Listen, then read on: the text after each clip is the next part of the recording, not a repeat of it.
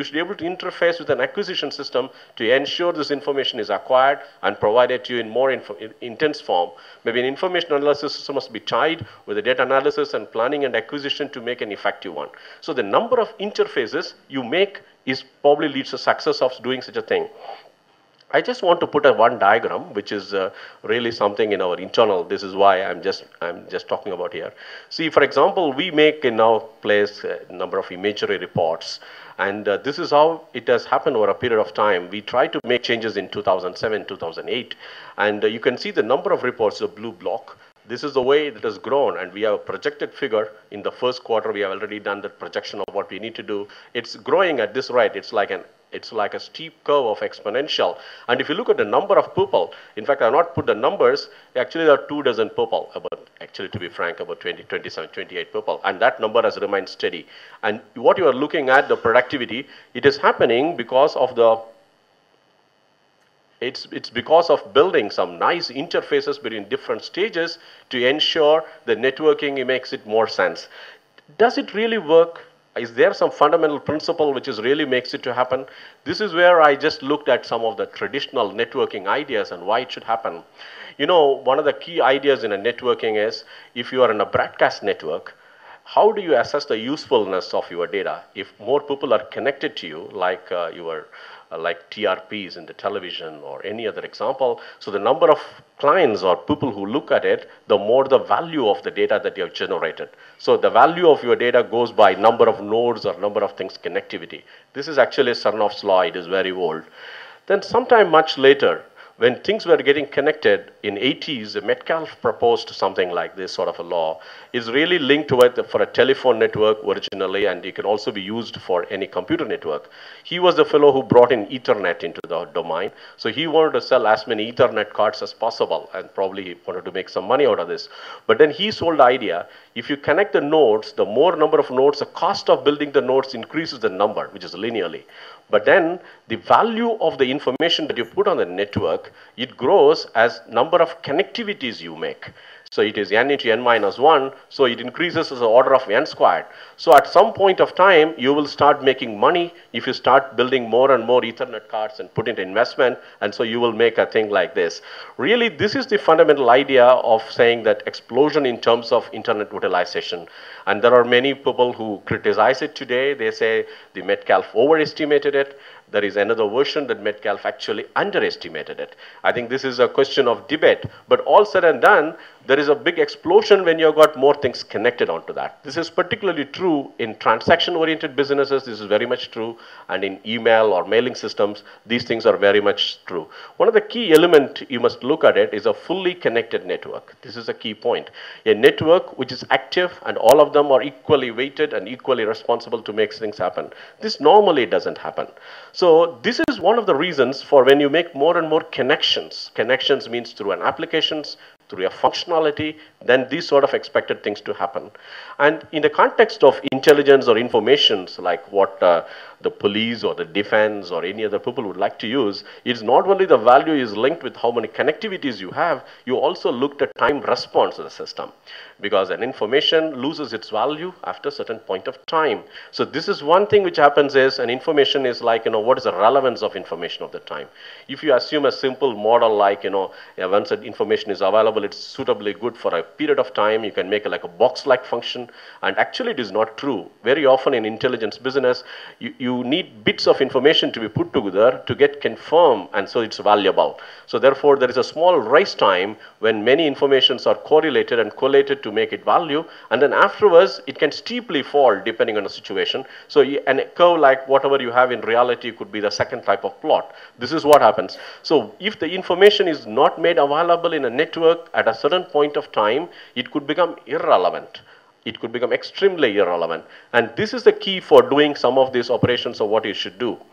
Of course, there is a bigger idea, which I was telling the Metcalfe, the Reed is in one of his classic work in 2001, has said what Metcalfe has actually underestimated the performance of the networks. It's not n squared, it's much higher it should be.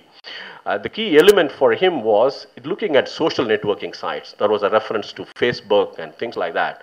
Essentially, the key element in these cases happens, it is not that everybody is talking to everyone, but there are a close set of people, they interact far more intensely. So if you create the number of subgroups, the more the subgroups, the amount of value of the information sharing and network grows phenomenally. And actually you can show this goes as 2 to the power of n. And this is a phenomenal growth rate. It's much higher than the order of n squared. When the n becomes significantly large, I think you become very, very big network. So if you just look at it from this angle, I think there is a classic story from a childhood. I think I learned your wise fellow was really exhibiting his knowledge and intelligence to a king. And the king asked him, what are the gifts you want to have? That fellow said, I don't need anything. I have got everything I need. He said, no, you should ask me and get something. Then he just told, okay, you have a chessboard. He was playing the chessboard at a time. He said, the first, you keep 1 grain in the first checker box. Next one, you double this. And if you give me these grains, I think I'll be very happy. That the king did not realize the impact of that. He said, no, you can ask for some gold coins, bags of that. We'll have it. He says, no, I'll be happy with these grains. And he started doing it, and very soon he realized, I think he can never service him. And of course, all smart people at the end of the day, they get chopped off. I think this is what really happened for that man. This is what really is a problem of this sort of an explosive curve. And the internet, and provides you this sort of a capability of doing this. This is the key for really making your progress on communication. That means the more connectivities you make, more connective groups you make, the successes goes up. In fact, if you just look at my plot, what I was showing is principally related to this. I think I can expand the Reed's law. I think that's not the point. The Reed's law explains like this. A same person may be shared. How does it happen in a typical... This is how it actually builds up. This is the way it actually can be done. The whole goal of doing something like this is to create more and more such networks in your environment. In fact, in a company or in an organization, how do you connect your organizational workflow in such a fashion you build explicitly and implicitly such networks? Then your productivity multiplies and multiplies like this. I think this is a key for doing such an operation. I think this is a plot which tells you if you have 2 to the power of n, you go in a steep form, and of course this is what it really happens. And now I think I just want to come to the last part of my discussion is something like how do these networks will really help? How do you create these subgroups? They can be done by creating relationships, and this is called semantics, really. How do you do that? In fact, essentially, why do we want all this? If you have got a huge database, you would like to ask very, very tough questions to it and complex ones which are not obvious to you, and you want to find answers at a very, very high rate. This is what is a key problem of any system of this kind. And today, if you look at semantics, many of them are built through explicit tags or some metadata about the information that you have generated. Very often, we would like to do this incidentally. That means you must create from the content the metadata. If you have to do many of them from the content, you need to look at many technologies. Like ontology. Ontology describes you the way you describe yourself in each area.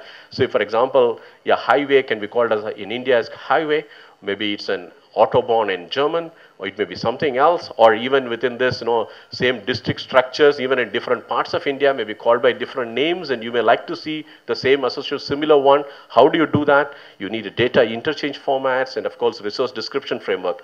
I think this itself can be a large part of presentation, but I think the key element is, if you want to put all of them, you need to put some of these tools, get into your form which is meaningful. There are some tools which is possible to do, but I can tell you that semantic web, I think people are talking from nearly for the 7-8 years. Yeah, it's the last slide. So a semantic web is something we are talking about for quite some time, and I am not very sure you will have such a semantic web in any reasonable universal semantic web. But you could create specialized communities and also an organization where some of these can be addressed very effectively and locally so that you can get really a semantic web built for you.